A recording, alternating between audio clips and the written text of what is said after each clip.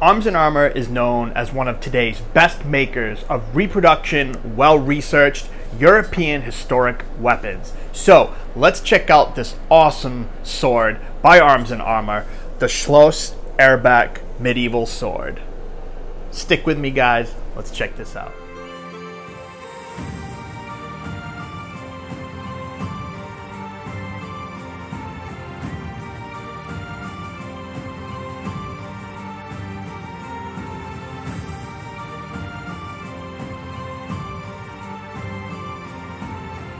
What is up, guys? Welcome back to my channel. My name is Mike and I have a real treat for you guys here today. So this is a sword that I've been waiting to review and show you guys for a really long time, and it's been such a long time because it took that long for it to be made and shipped out to me here where I live. So finally got it probably about, I don't know, maybe 3 weeks ago.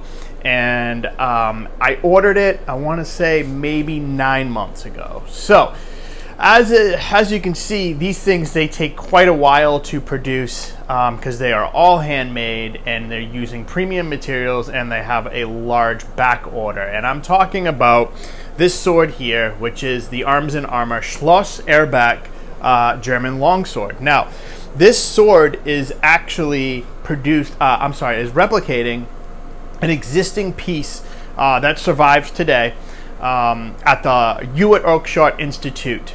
They have the original there, and Arms & Armor had 100% complete access to the original sword when making their particular replica, which is here. So this is a thoroughly and meticulously well-researched and well-reproduced functional European sword. Now, it's using modern materials, and we'll talk about the actual materials that they used to create this sword in a little bit, but I just wanted to let you know that this is probably one of the highest quality replicas of this particular sword that you can get on the market. Now, that does not come cheap. This is a high-end reproduction sword. You're not going to be able to touch this for probably less than $1,000. They go for, you might be able to find one on the secondary market, but brand new, they go for $995, and then there are some other options that you can add on there. Like I added this custom grip color here. This is all leather, and this is what they call like a light brown leather wrap. That was an extra option. It wasn't really that expensive. It was probably, I think it was like $35 extra. So that puts this sword well over, you know, $1,000 and into the high-end range when it comes to reproduction functional European swords. So great quality craftsmanship and great research does not come cheap, and that's probably goes with many different things out there when it comes to production products, and that's no different when it comes to swords. Anyway, so we are going to get into the review of this thing, and I must say I am thoroughly impressed. I have not cut with this as the filming of this portion of the video. There will be a cut test, obviously, in this video, and but this is, as it is right now, my first impressions. This thing is really quite impressive in many different regards, and we're going to get into that piece by piece. I'm going to start looking here at the hilt. I'm going to show you as best as I can in detail all of the fine features and things about this sword that make it so special. And we'll go there. We'll go just, you know, we'll go piece by piece. I'll show you, and you guys can check this fine, awesome sword out with me. But before I do that, I just want to show you guys that if you do have this book, a lot of collectors have this book. This is Records of the Medieval Sword by Erbach. This is a great book to have, guys, just for reference as well as just general information and knowledge. Anyway, this Schloss Erbach sword is actually listed in there, and here it is. Here's a picture of the original and some stats and some information here. So this is the actual sword that this sword is attempting to replicate. And this is the sword that Arms & Armor had in their hands at the time of their research, when they were putting together their measurements and trying to figure out how they were going to reproduce this thing. Now, as far as I understand, this is almost almost like a one-to-one reproduction of the original sword. Now, obviously, the original sword did have a black leather grip, as far as I'm concerned. It might have been brown originally and just turned black over the years. But the sword, the original sword, was extremely well preserved and well kept in an armory in Germany, and it was, I think, found by Ewart Oakeshott sometime maybe in the 60s or 70s at the Schloss Erbach castle in Germany, and that's where it resided for many, many years, and it was extremely well preserved. So they were able to see all of the detail of the original and reproduce it here in meticulous fashion. So we're going to change the camera angle, and I'm going to show you guys going from hilt all the way up to the top of the blade, the fine details of this awesome sword. So let's check it out. Okay guys, we are at a different angle now, so I can show you piece by piece and section by section as close as I can, so you guys can kind of see the detail of the features of this sword, and I can give you my opinions and tell you what I think, and also you know, you guys can form your own opinions by the footage that you see here. Now the thing is you really have to handle one of these things to appreciate it 100%, but I will do the best I can here to show you what I can. So let's first start with this, the pommel. Now this is what I assume is a mild carbon steel. Now I do think it is a carbon steel because it does pick up rust and some staining from your fingerprints pretty quickly. So whatever they're using at Arms and Armor for their fittings seems to be definitely a carbon steel and a type of mild carbon steel. But anyway, you can see that the sword has this twisted ball pattern on the pommel. Now, I don't think that this is an official classified type of pommel in the Ewart Oakeshott typology. I think it's just considered unclassified, but it is fairly common among German swords of the late 15th century. I can't say it's really common, but you do see it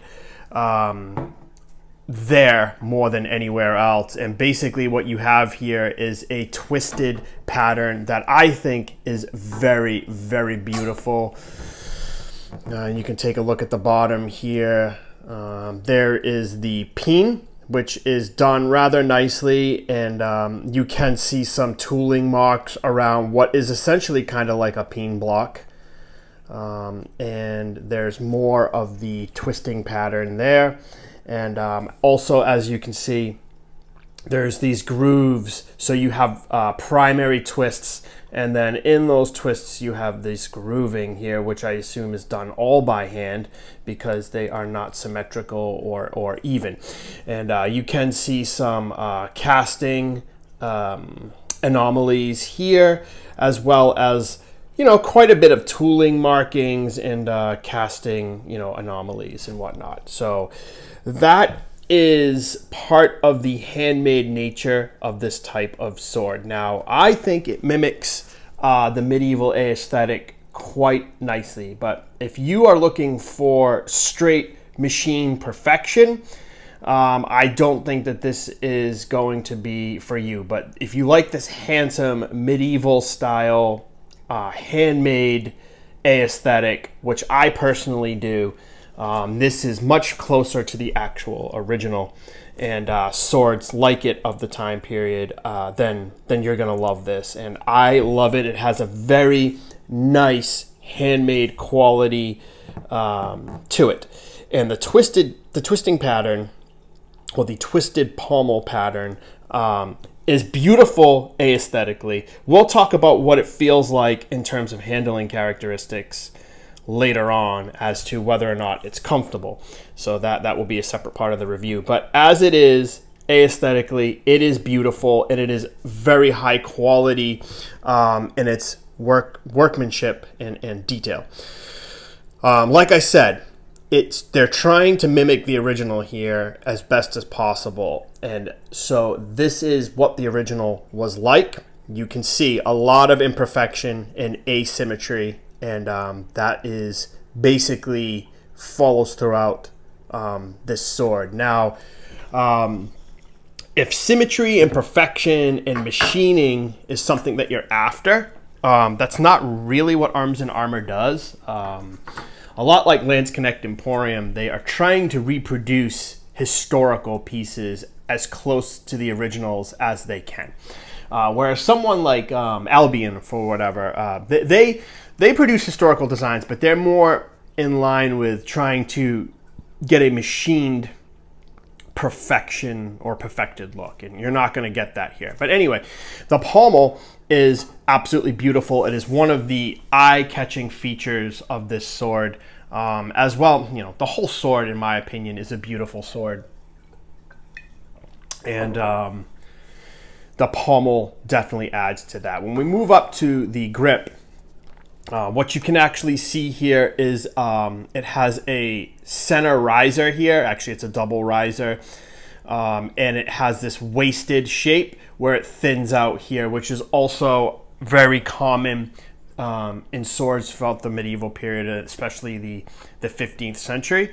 It is definitely ergonomically shaped. It's not as round as it actually looks.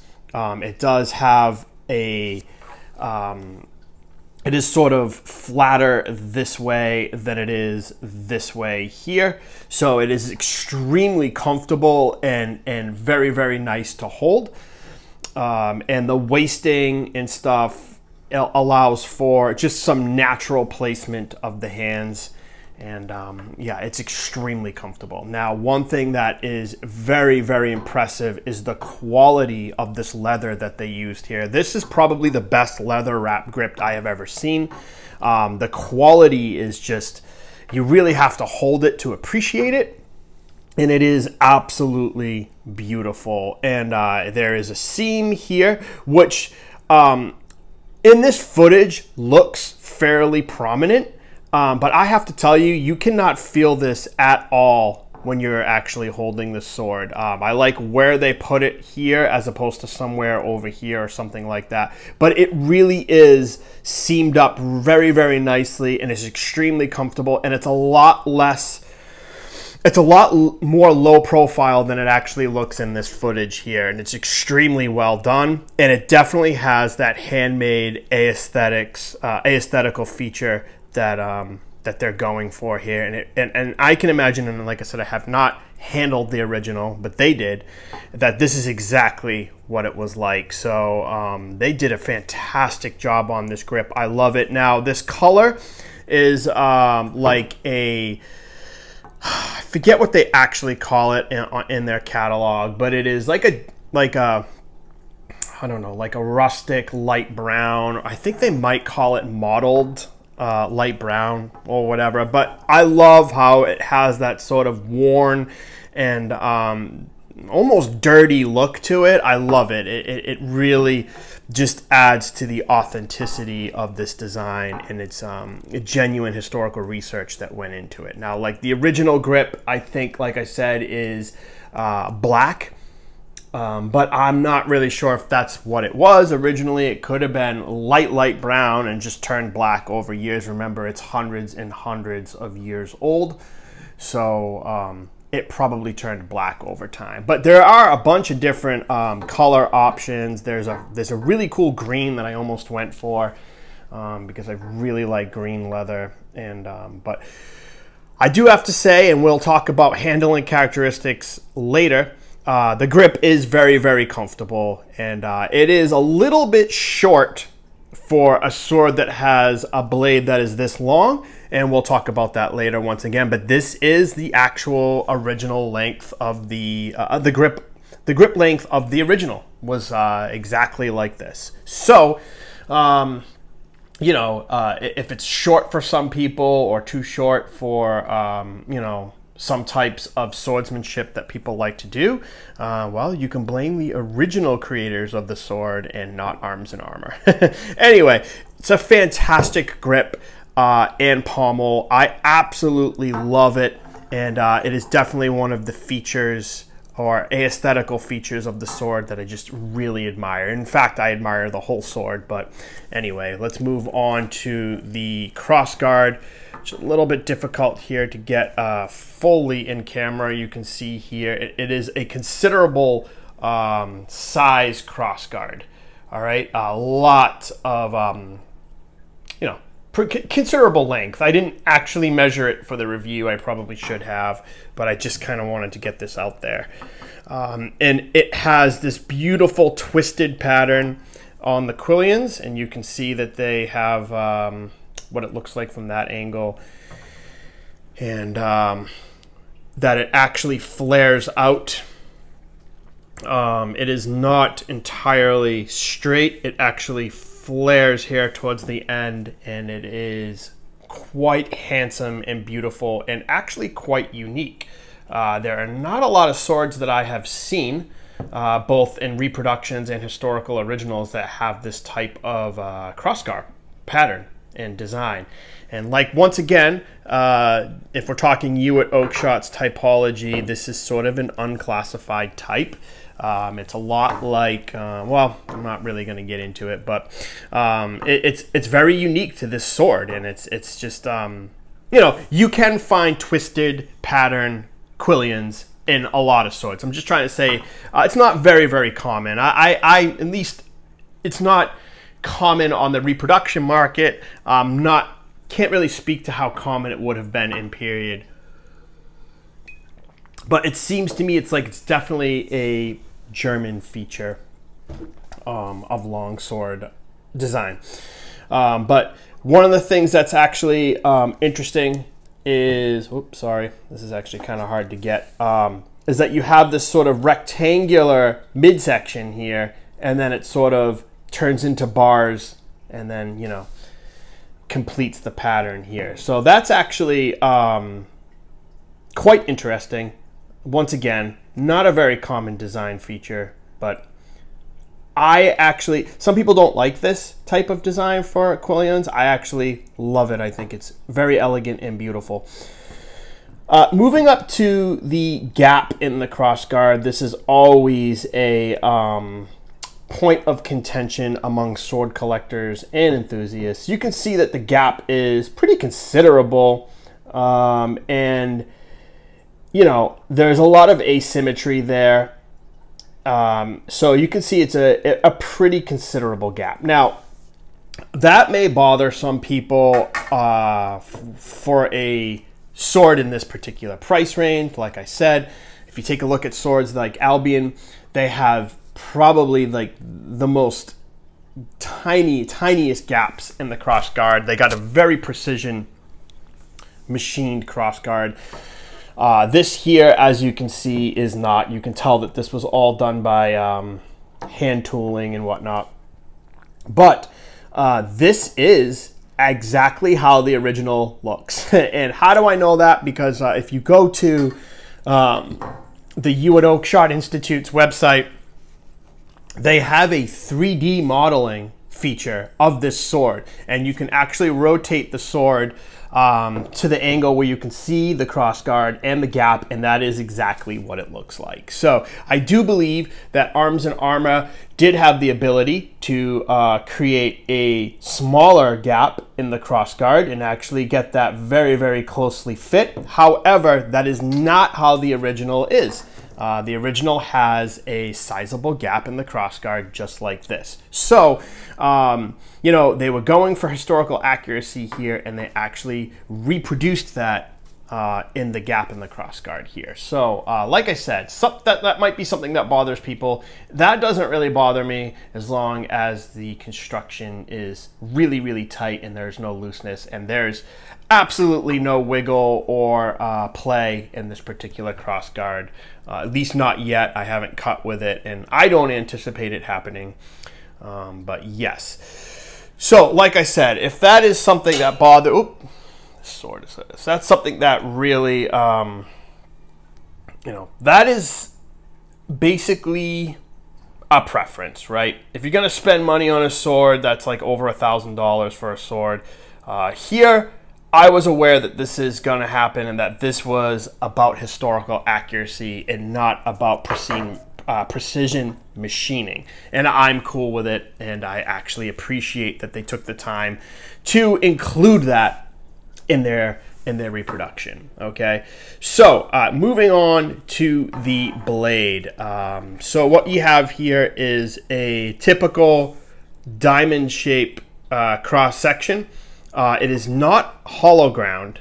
It is basically a standard diamond shaped cross section that runs straight up the blade right to the tip. Now, the interesting thing about this type 18A, which is what it was classified as, is that it has a very broad blade. It is uncharacteristically broad for this time period, or I should say this type of sword.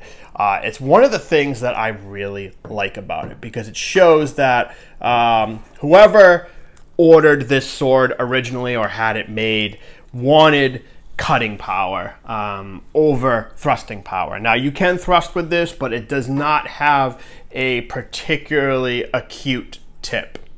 You know, you can see there it's kind of almost like a spatulate style tip, but it definitely can thrust, and it does come to a point.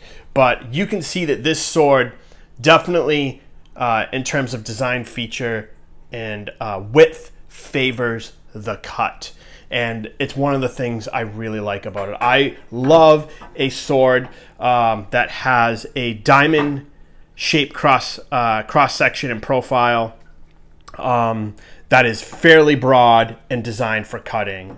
You guys, if you check out my channel, I have a review of the Dark Sword Armory Alexandria, which is sort of like the most extreme version of a Type 18 in terms of width. It's called the Type 18C, and it is incredibly broad, and I loved it. I sold that sword, but this one here has a broad blade that stays fairly consistent. You know, it does taper, and you know, I'll see if I can actually put some measurements down in the description below. It does have profile taper, and it does have significant distal taper that matches the measurements and proportions of the original sword. So yeah, very fantastic blade shape and design, and it's not a light sword. And like I said, once again,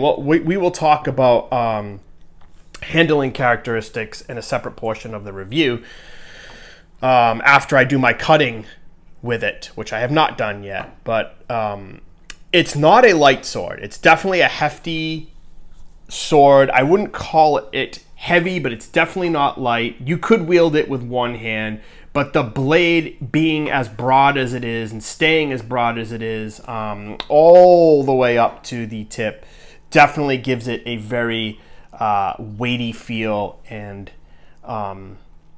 fit for very powerful cuts.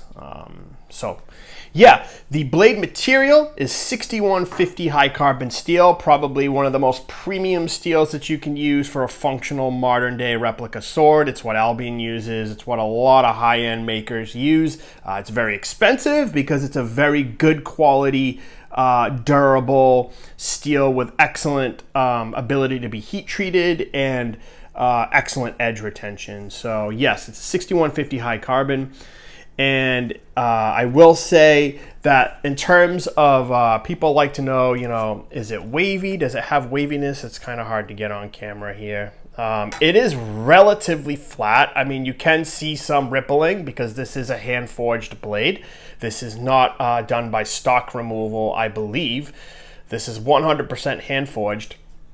And so it does have some asymmetry. The center ridge does wander a little bit. It's not the worst that I've seen. It's not the best that I've seen either, but it is definitely done very, very nicely.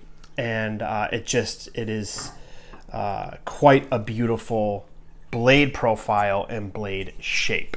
So yeah, that pretty much does it for this particular camera angle. let's get into some handling characteristics, and then I will take this thing out and do some cutting, and let's see how it actually performs, and how it handles, and see if it can let's see if I can tell anything about what the original would have felt like, because this is supposed to handle like the original as well. So yeah, all right, let's check out the cutting and some handling. Okay guys, I'm out here on a beautiful day hanging out with my son Jace. We've been having a nice day together, and so it's so nice out that I decided to come out and do some cutting with the Schloss Erbach sword by Arms and Armor. And what do you think of this sword, Jace? Do you have a sword? Yeah. Oh, Jace has a sword. Oh my God, what kind of sword is that? Plastic sword? Show him. Take it out of the sheath, bro. Oh my God. Are you a good cutter? I think. Yeah, you don't do any cutting yet. Yeah. All right. Well, how old are you, Jace? 7. Yeah? Do you love it? All right, well, I'm gonna get to cutting. JC's gonna go over there so we can be safe, and let's see what this is all about. Let's see how I can actually cut. I might be in the video a bit. You might see me in the video. You might see him in the video a little bit. I might be in the woods. You might see me. I've been out of practice with my cutting, so hopefully I can actually still do this, because I want to be able to see what this sword can do, and just see how this sword wields. So let's check this out. A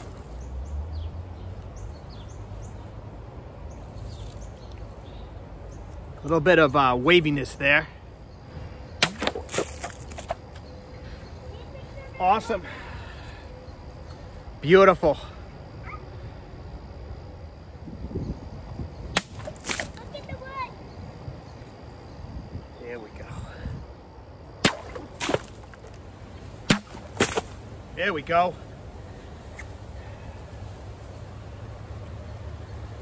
I kind of lost it here at the end, right there.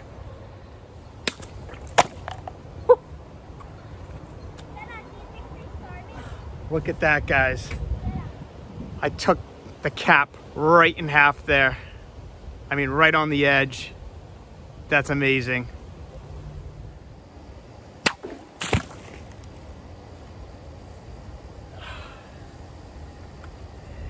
There we go. Okay, my friends, now that you've seen the cutting that I did with the sword and my handling of the sword, I can finally give you what I think about its handling characteristics and whether or not I think it's worth a purchase for you. So, I didn't do super extensive cutting with it. As you can see, all I did was cut the soda bottles that I like to cut, because I think that they are very good cutting targets and help you with your edge alignment. Of course, this sword would have been meant to be used against armor and flesh, so, cutting bottles is not necessarily, the same thing as using this sword in combat, but it does show you a lot about edge alignment and gets you to learn how to swing the sword around, right? So, how did this thing perform? Well, I will say right off the bat, it is a very, very powerful cutter. This thing was built for power and not finesse. It is a weighty blade, and it's more weighty in the sense of how the weight is distributed as opposed to how much it actually weighs. The sword weighs, my particular sword weighs 3 pounds almost exactly. It's like a hair above 3 pounds, and that is not really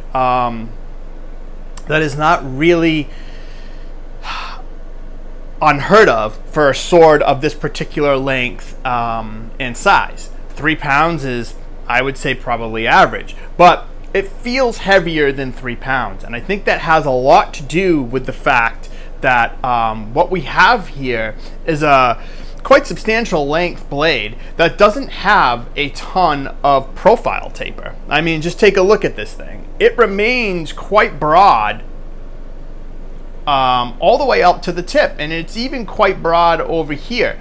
So what that translates to when you're actually swinging this thing around is it feels forward weighted.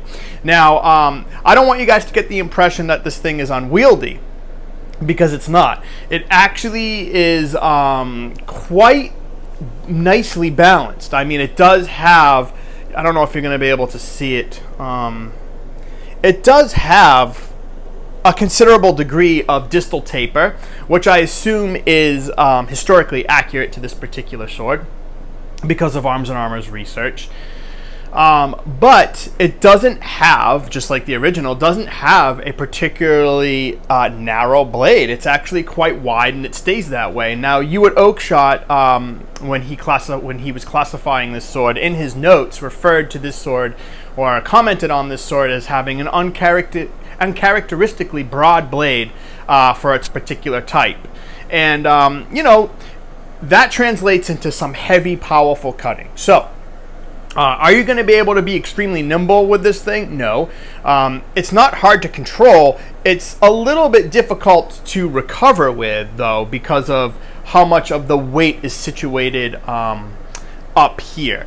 And so I kind of felt as though I was using it, that I was having a little bit of a harder time getting this thing to index and get clean cuts out of it because it's so forward weighted. I'm just not used to swords of this length being that way. Now, the other part of that is that the grip on this sword is actually shorter than other swords that I've used that have this this length blade. I'll put a link down in the description below to the measurements of the particular sword. So I don't have the actual full measurement of the blade and the grip on hand right now, but it'll be down below in the description, or at least the link to the website will be. But I will say that this grip is shorter than usual for swords that I've used that are like this.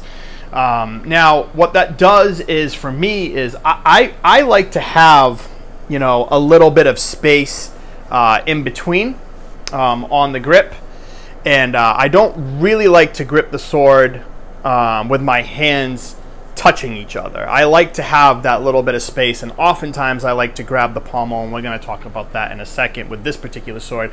But I found myself simply just having my hands touch each other was sort of like the natural grip of this sword. I believe that's how this grip was intended to be used, and as you can see with both of my hands on here, there's no space down here left over, so I'm like right on the edge of the pommel. And I have medium to small size hands, so I mean, I would say medium size hands. So, you know, for someone with larger hands, I mean, you are definitely going to be on the pommel. And, you know, maybe that's how this sword was meant to be handled. I'm not really sure. But I will say that the grip is shorter. And what that actually does is that actually accentuates the forward weightiness of this particular blade. Because if you had a little bit more length here, it would take the weight of the pommel and sort of move some of this weight back a little bit towards moving the point of balance back a little bit. And that would have actually made the sword, I would say, balance a little bit better, at least for me. Now, however, we don't know the original context in which this sword was designed, okay? Its owner may have wanted it to be a weighty, powerful cutter for whatever particular reason. Now, I read an article saying that, you know, this probably would have been used from horseback and meant to be used from horseback, which is why maybe it has a shorter grip so that you can easily wield the thing with one hand. And I will say, using it one-handed is not uncomfortable. It's just not particularly nimble. But you know, it can be done, and it's not really that bad.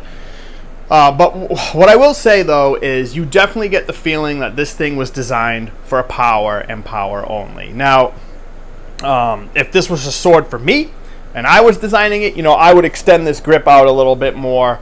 But once again, this is a replica of a historical piece, an original that exists. And what Arms & Armor were going for was historical accuracy and not really historical interpretation. So yeah, well, it handles okay. You know what I mean? I think that if I had some more opportunity to train with this thing and spent some more time with it, that I would get to learn the subtleties of this particular sword and how to cut much more effectively than I did. Because in my cutting footage, I did kind of struggle. I wasn't able to get the nice clean cuts that I love to get. I mean, I got a few of them, but you know, in terms of power though, there was that one cut where I cut through the bottle cap. Dude, it sheared that cap right in half. I mean, just it was such a clean cut, and I don't think I've ever really seen that happen with one of my swords. Usually, when you strike the cap like that, it shatters and it breaks. This cut right through it, which goes to show you how much power this thing actually has in cutting power. And there was absolutely no edge deformation or anything at that spot where the sword struck. So the 6150 high carbon steel is extremely high quality and very, very strong. And I didn't notice any type of edge dullness or edge deformation or anything up there where it struck the cap. And that's not always the case. Striking those caps and that harder portion of the bottle has actually caused some significant edge damage, even in higher end swords. This actually did just fine with that. I didn't notice anything at all. Now, in terms of how sharp it came, this sword actually came quite sharp, paper cutting sharp. I don't have a piece of paper here, but it cuts paper no problem, which is something that is greatly appreciated. You guys know, if you buy swords, that oftentimes they don't come sharp enough to even cut, and they don't cut paper. Cutting paper is not always an indicator of how well the sword is going to cut, either in combat or in cutting bottles, because sometimes it has a lot to do with edge geometry. But in this case, it came very, very sharp, and when your edge alignment is great, it cuts bottles extremely clean, as you've seen in the test cutting footage. Now, one of the other things I want to say is that the grip is very, very comfortable. This leather, extremely comfortable. I didn't really notice any type of hot spots or whatever. I did notice, however, that if you grip this sword by the pommel, it's not very comfortable. This is not a particularly comfortable pommel, and it's because of all of these grooves and recesses. They kind of act as a little bit of a hot spots when you're you know, when you're gripping the pommel. Now, the other thing is, this sword was probably meant to be used with gloves, so that might have been mitigated completely, and maybe you are supposed to grip this sword by the pommel, or you can. I mean, who knows? Anyway, with bare hands, it's not particularly comfortable to do, so I actually preferred to ride just above the pommel there, and that actually is quite comfortable, and there are no hot spots there. So yeah, I mean, it's a fun sword to use. The amount of power that this thing delivers, the amount of inertia in the cut that this thing has is incredible. You know, you have a solid diamond shaped cross section with no hollow grind and no fullers in this thing. So, you know, you got a lot of power here, and I think that's what the original designers were going for with this type of sword. So, does it handle well? I would say yes, but it would probably take some practice to figure out how to control the power of this blade. What else can I say? It does cut well. You know, if I had better practice and I was actually better, it would probably perform a lot better. And in the hands of a skilled swordsman, I believe this thing would be amazing. So do I think that the sword is worth your money? And it's a lot of money. Actually, I do want to mention one more thing before we move on. Let me just put the sword down. So there is an option for a scabbard. Now, the thing is, on the website, for an extra $200, I think it's $195, there is an option for a scabbard. Now, I got that option thinking, well, $200 for a $1,000 sword is actually not that bad. Must have a scabbard, right? Well, they ended up sending this, and as you can see, this is not a scabbard, it's really a sheath. It's a nice, high quality leather that you know, sort of matches the grip of the sword there, but you know, really it's just a floppy sheath, and it has this center stitched ridge here in the back. Now, what I will say is that it's very high quality leather. It smells really good. It smells like nice high quality leather, and it's done nicely. However, it's not a scabbard. And you know, I wish that they had indicated on the website that what you're actually getting is just a simple leather sheath to store the sword in for safe transport and protection of the blade, and not an actual scabbard, because it's not a scabbard. And had I known that, I don't think I would have spent that extra $200, because, you know, might as well take that extra $200, save up an extra, you know, $500 and get a custom scabbard made for it. So just be aware that if you are going to order one of these swords, that it's not a real scabbard that it comes with, or a traditional scabbard. It's a leather sheath made to store the sword, and there's no type of fixtures on it or anything that allow you to mount it. So you may want to skip on that. It's a little bit of a downside of this sword. And so anyway, my final opinion of this thing, and whether or not I think you should go out and purchase one. Well, it depends on what kind of collector you are, right? If you're a collector who enjoys high-end, meticulously well-researched historical replicas, then yes, without a doubt, I think the $1,000 that this sword costs is worth it, and that you would be extremely happy to have this in your collection. I actually think any collector would be happy to have this in their collection, but it depends. You know, $1,000 is a lot of money. If you're looking for something that has the best handling, with the best materials, and you know, is like extremely well formed fit, and with machine precision, you know, this is not going to be the sword for you. This is a replica of a historical original, using the dimensions and the size of the original as close to possible. The asymmetry is reproduced here. The fit and finish is they tried to reproduce that here. And so, yeah, I mean, this sword will be for you if that's what you're looking for. And I highly appreciate it, and I love it. I think it's a fantastic sword. I do think it's worth the $1,000 that it costs.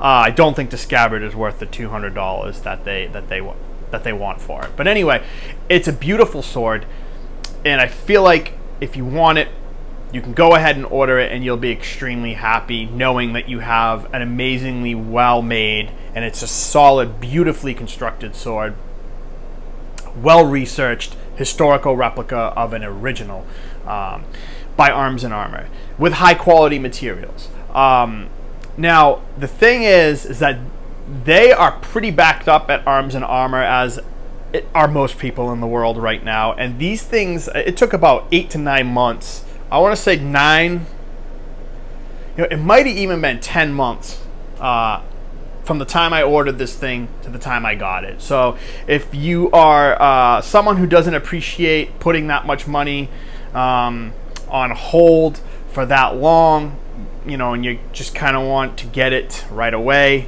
that's something to take into consideration. These are handmade, and they have a large back order. And you're going to be waiting a while to get one of these. Now, you may be able to find one on the secondary market. I do know they are out there. I believe they're probably pretty rare, but they are out there. And so if you are interested, I would say check there. You may be able to get one for a decent price. But once again, I don't know. Anyway, I think it's a beautiful sword. It has some really quirky things about its handling, but, you know, I do believe that it's intentional, and, you know, this is just something that the original designer or creators, or maybe even the person who owned it, probably wanted. And yeah, it's a fantastic sword, and I do love it. So I hope you guys enjoyed this review. Please leave a like, please leave some comments down below, and you know, stay tuned for other videos. I have some more knife videos coming up, and I do have some more sword videos coming up. And thanks again for stopping by, and until next time, be safe, and yeah, guys, enjoy this hobby, and I'll talk to you guys real soon. All right, bye.